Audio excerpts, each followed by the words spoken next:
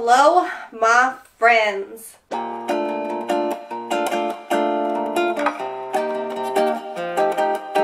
Well, I hope everyone's doing super dandy today because. For today's video, we have this big rack of clothes, and every single piece on this rack is handmade by me. Every single one. Handmade from scratch too. I did not include any of my thrift flips in this one. And when I was putting it on this rack here, I realized I have a lot because they didn't fit. I had to put some down below, and there's some over here.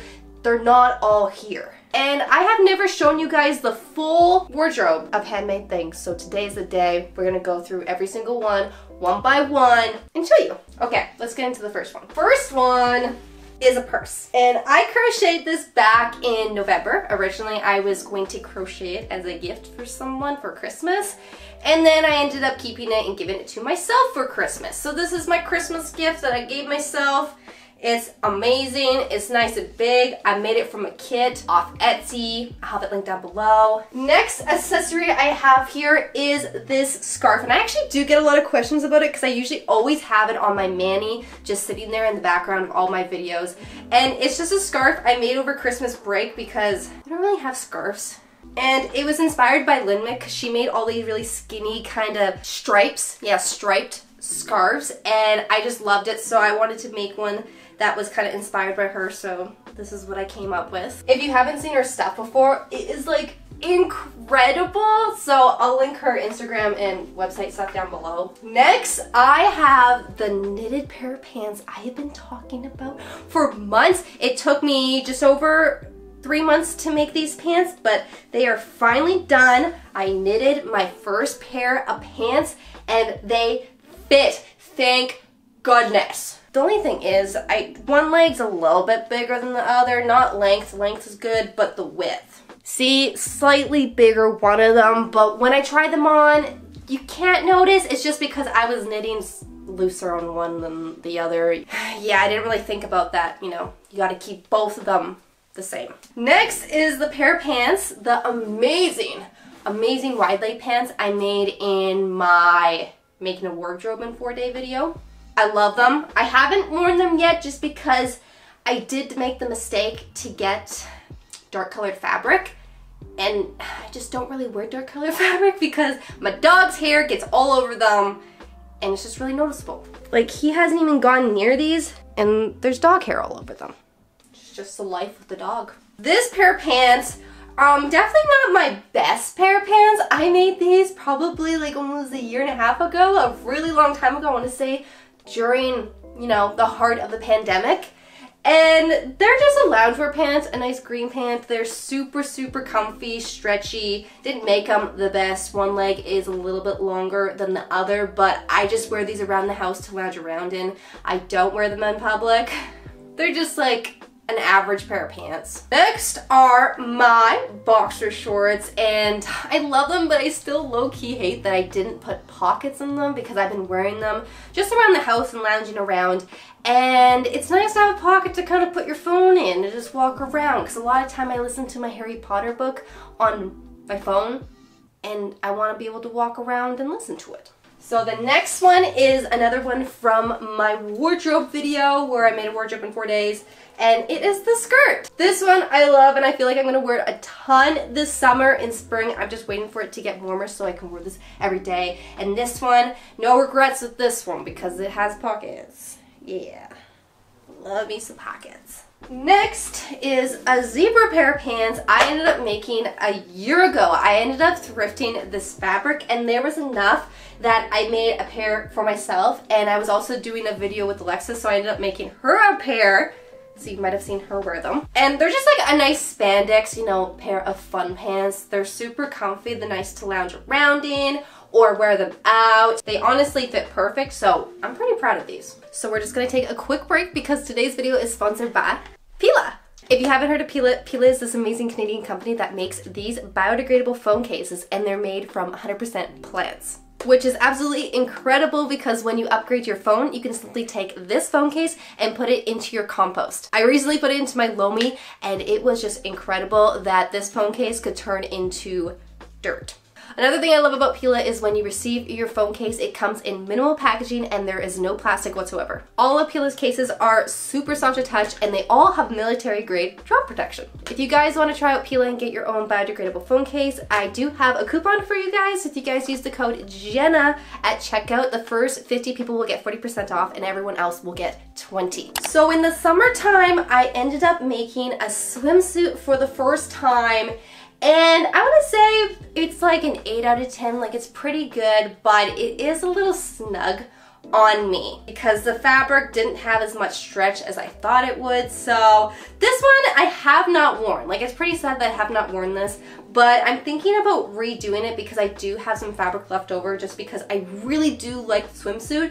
I just don't like how tight it is. So now I have a few knits, which these are more recent. So this is the one I made on this loom machine. If you guys remember, I made it from a toy, or it kind of looked like a toy to me. And this one I've actually worn a decent amount already. I've just been layering it just because I love how the texture turned out. It's just beautiful. It's my favorite color. So this one I definitely think was a success. Next.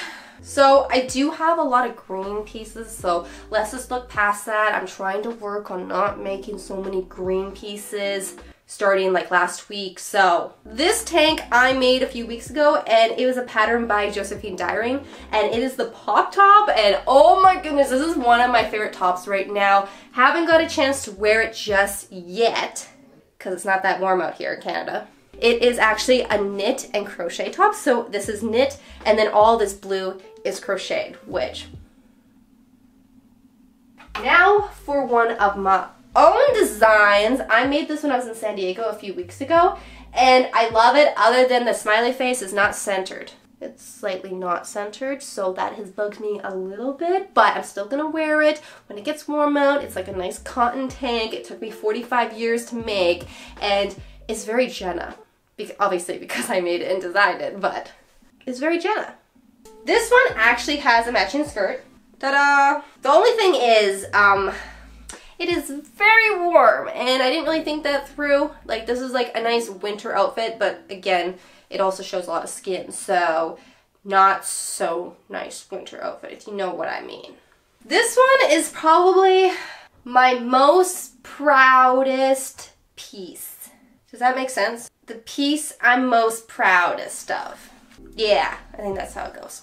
Just because I made this one from scratch, I actually designed it in a pattern making class I made where I took all my measurements, I made my blocks, I made it, and then I did stuff with the blocks, and then I came up with this, and then I did some sleeves where I came up with these crochet sleeves just out of my head.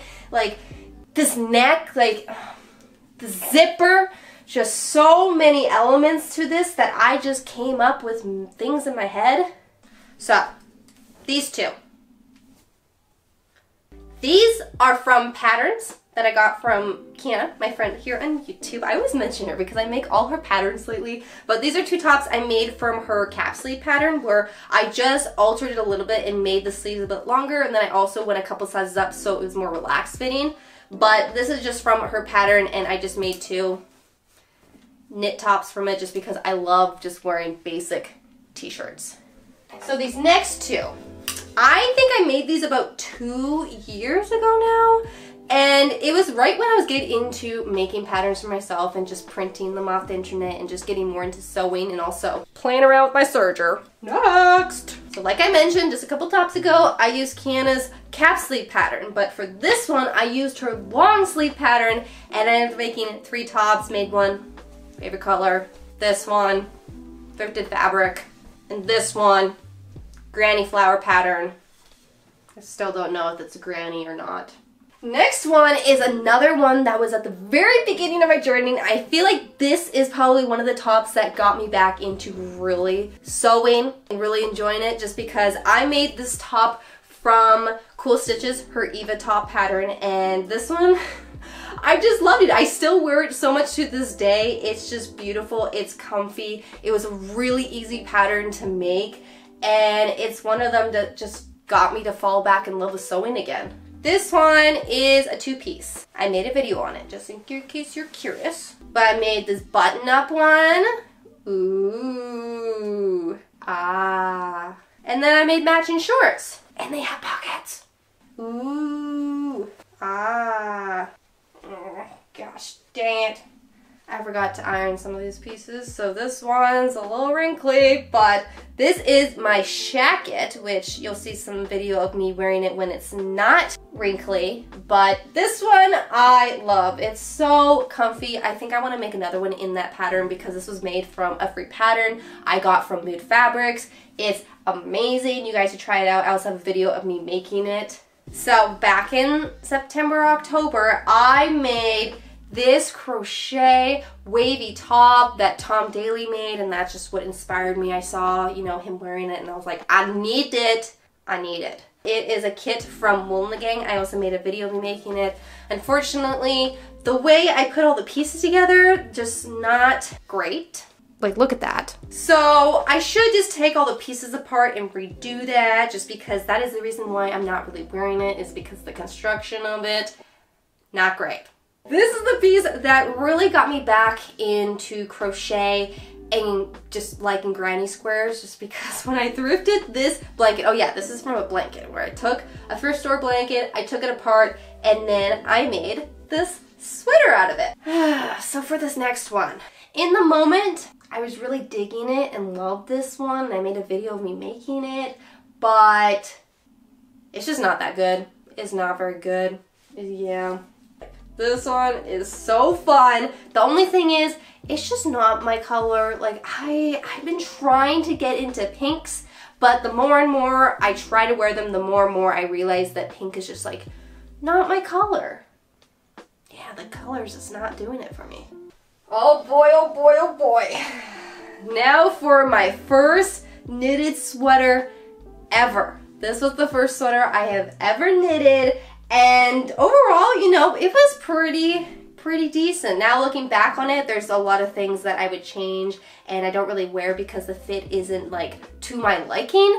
But for a first timer, this was great. And I'm honestly thinking I want to recreate it again for a video and just make it 100 times better, just because I really do like the idea of the blue, the stripes, the colors, and everything about this. Just the shape and the fit. Not good. This one is from my last video, so I'm not going to go too much in depth with this one just because it's a wrap top. I showed you me making it the whole thing. You guys have already seen this, but we can see the difference from my most recent knit to my first knit, day and night. So for my next sweater I knitted was back, I think in November I made this one, and this was the second sweater I've ever made, so definitely a lot of improvements for this one. This one I actually wear, it's comfy, I made a nice collar, the sleeves aren't so ginormous, this is bigger, just I fixed a lot of the problems. It's still not perfect, this sweater, but big improvements from my other one. And then here is another sweater I made. I don't think this was my third one, but you can just see leaps and bounds when it came to my sweater making, and I feel like now I'm getting to the point where I can make a solid sweater that I would actually wear all the time. But this is one where I made it from a course on Domestika. It is by Laura Delgard, and it actually comes with this pattern, the course, and I just love the waves on this one. This one, so good. So now for some quilt jackets. So made this in my recent video, the wardrobe video, and this one is made from a vintage quilt that I thrifted. And good thing about this one is I found a quilt that was coming apart a bit, so I didn't feel too guilty cutting it up and putting it into a jacket. But I got the pattern off Etsy, and I think it was by All Well, this jacket, All Well coat. So I'll have it linked down below, but this one was so easy to make. I want to say I made this one in like 2 hours or something. It was great, and I wear this all the time actually. But for this coat, I actually got it from a free pattern off Mood Fabrics again, and this one is just really long. This one's like a full-on trench coat, and this is another thrifted blanket I found and just turned it into a cozy, comfy jacket. Do you guys remember when I made this one? Prom dress in 24 hours? Yeah. Still haven't worn it. Still have not worn it. Because I don't know where I'm going to wear this. I'm old. I'm old. I'm not going to prom. I'm not going anywhere. Just sitting in my closet. But I really do like this dress that I made because I thrifted this fabric. It's like this beautiful embroidered fabric. Like, look at this. It's a great dress.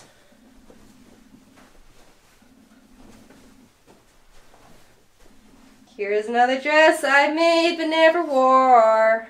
This one I could actually wear to like a fancy thing, you know. I don't know what type of fancy thing I'm gonna go to, but this one probably I'd wear more than the other one. But again, just sitting in my closet, waiting for the day to come. So now I have some pieces down below. You guys can't see, except you guys can see this one because I'm holding it. But this is my next one. It's a skirt. It's a skirt, which is the most underrated piece of clothing in the world. If you didn't know that, skirts are amazing. Probably could guess where I made it. In the wardrobe in 4 days. I made a wardrobe in 4-day video. Made that there. I also have some sparkly pants down here that I made over a year ago. So I have these blue ones. Ooh. I got a green pair. Ooh. Now for some accessories. So I'm going to show you some nice accessories and then we're just going to go downhill from there. So first one, we got a bandana. I knitted it. Cute, right? Next one, this balaclava. It's my own pattern.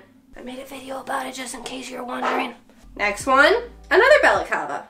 This one, there's no pattern for it. I just made it on my road trip up to Whistler because it was supposed to be -25 when I was there. And yes, it was -25 when I was there. Celsius. So I needed something really warm. That's it for my successful accessories. Now I have some crochet pieces to show you guys. This is the first crochet top I've ever made. It's awful. It's awful, but it has a piece of my heart. Second piece, you know, looking a lot better. Third piece, skill not really improving. You can see I'm still going basic and just not much to it. And then fourth piece, this, which I love, but I used acrylic yarn, so it feels terrible and I can't wear it. But now it is timely time for the last piece, and this piece of what I made is part of the biggest piece of my heart. That doesn't really make sense. You guys understand, okay? I think you understand. But my favorite piece, probably my favorite piece forever, I don't think anything will ever top it, it is my wedding dress. Honestly, haven't looked at it since I got married. I made this like almost a year ago. I didn't think I was that good a year ago. Even got a train going on. Man. Yeah, this will forever be my favorite piece ever that I've made. I was so smart with how I made it. I love the detail of the top. I love the strappy back, the low back, just the flowiness of it, the train. The fabric is amazing. I thrifted this fabric. Isn't that crazy? I thrifted this fabric. Incredible. Don't know what I'm going to do with the rest of the fabric, but I'm saving it for something. Well, that is it for today's video. I hope you guys enjoyed looking at all my handmade clothes in my wardrobe. I didn't show you guys absolutely everything. There's a few purses and other things I've made, but I showed you the good stuff and some of the bad stuff. You know, I showed you a good mixture. If I showed you absolutely everything, we'd be here for 45 hours. But anyways, there will be lots of other things that I'm going to be making, so let me down. Don't let me down. Let me know down below in the comments which item was your favorite that I've made. Mine is the wedding dress, but yours could be different. Don't worry. I won't be hurt if you don't say it's my wedding dress. But that's it. I'm gonna go. So, have a great rest of your day, and I'll see you guys all in my next video. Bye!